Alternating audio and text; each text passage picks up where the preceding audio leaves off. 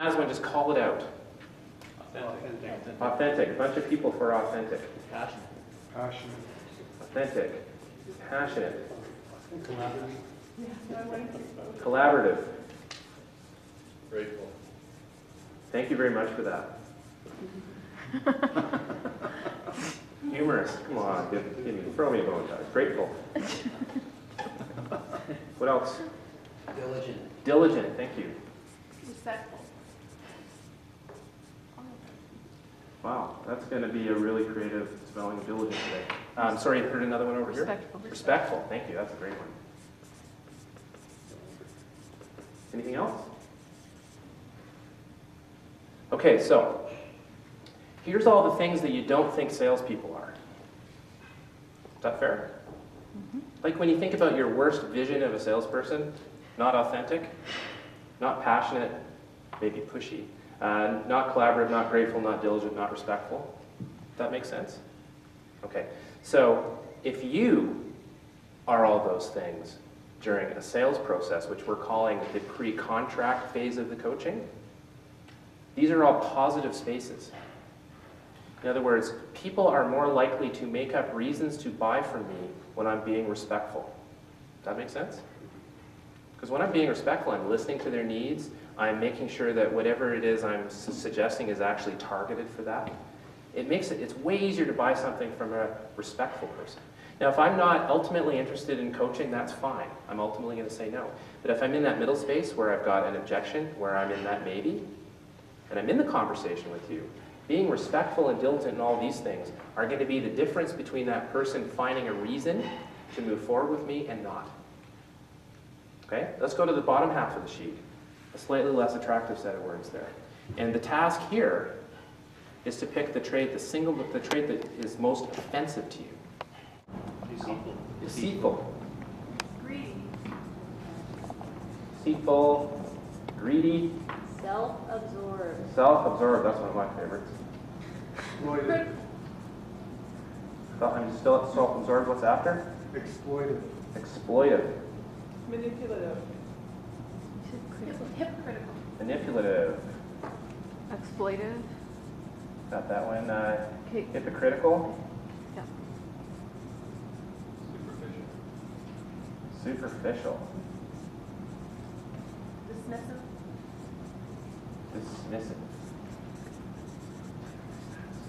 Okay, that's good. So, that's negative space. So if a salesperson comes at you in one of these places, are you less likely to buy from them? Oh, yes. Take deceitful, for example. So I'm in front of a person, and deceitful, I mean, that person isn't saying, I'm going to lie to you in order to get your business. But doesn't it feel, like, you know what it feels like to be in the presence of someone deceitful? It's off-putting, isn't it? And it creates a little bit of negative space. So first of all, the person's already in negative space because they've got a problem they don't necessarily know how to solve. That's why they're in the conversation with you. So, can you imagine if I was a coach that was coming at it from a deceitful place? The one I pick on that is arrogant, by the way. So, one of the things that's true for me is that even in the last 50 minutes, I probably spent about 20% of my time going to my arrogant place. For me, it's rooted in feelings of not being good enough and that insecurity place that I go. So when I go to my arrogant place, my clients invent reasons not to buy from me. So I remember last, maybe 4 years ago, I just did a fresh price increase. I was feeling pretty confident. And I got a referral to a really high-end entrepreneur. And I go to his office, and I deliver this wicked coaching sample. And he's on the other side of the table going, this coaching is great. This is exactly what I want. And I hadn't talked about price yet. I knew that was coming because in order to send an invoice, you actually have to have that conversation at some point. And so I put it off right to the last because this is the first guy that I was trying my new price at, and I was feeling really insecure. So he says, I said, so we need just to have a conversation about, price. And he says, great. Like, he's excited about this. He just needs to know the number to put into the check, right?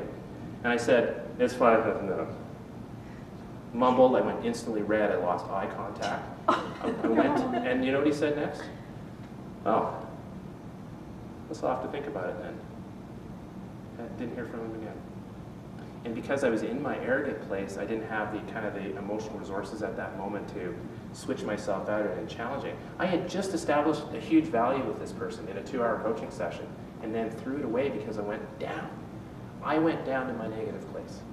Now, I'm not overjoyed necessarily to talk about being arrogant. I really am not, because it's one of my biggest weaknesses. I don't like it in myself. However, I recognize that I do go there.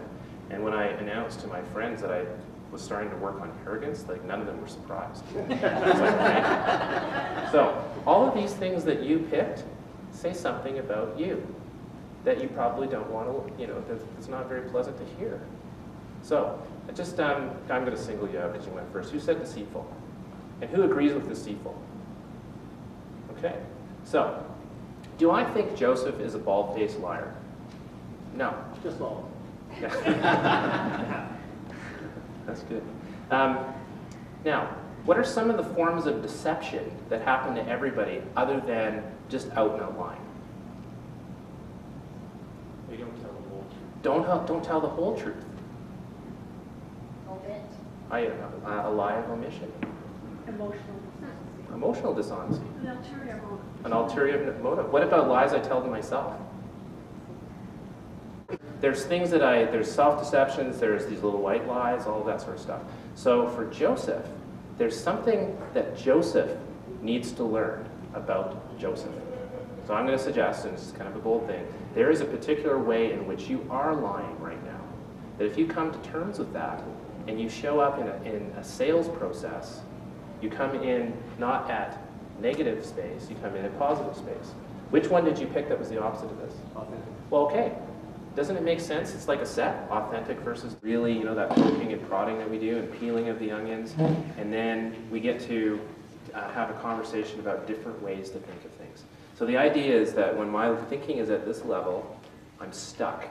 I don't know how to create a solution for me such that I get to my next level. My job as a coach during the sales process is to elevate the thinking so that I see solutions. So when people see solutions in my presence, they go, hey, I like having this guy around. I think I might actually pay that money that he's saying. So in the selling process, we deal with stuck people, and they come out activated. It's really important. So the next idea I'd like to propose, because one of the themes of our conference is the being level of coaching. And I think this is the coolest kind of quantum mechanics kind of idea that is going. And again, Greg and I have been kind of experimenting with this in the last couple of months. The source of the objection is the coach. So when I don't feel good about myself and I'm in my insecure, arrogant place, I always, almost always, get a price objection. Okay? When I'm not feeling good about me, people say, wow, your coaching is expensive. When I feel not good enough, people say, wow, your coaching sure seems expensive. When I'm really stressed out about time, and I think there's no possible way I can fit another thing in my day, people tend to say, wow, I'm really stressed out and overwhelmed. I don't think I can fit this new activity into my day. What's going on with me tends to show up on the other side. I think it's kind of a cool quantum mechanics idea. It's energetic. If I'm in a negative space, am I going to be hugely surprised if my client follows me there? Because they're already in a negative space because they're stressed out. That's why they're even having the conversation with me. So if I put myself into a positive space, the person may follow me. In other words, negative energy's down here with my thinking, positive energy's up here. If I take my prospect up here, they will want to follow me because it's more fun up here. Wallowing in a problem is not fun, it's stressful. Talking about solutions and getting into action is fun. That's why we do this work as coaches, is to get people into that conversation. So, next idea, which is kind of similar to that.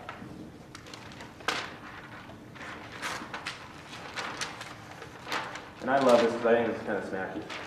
The objection that my prospect has to my coaching is the objection I have to selling.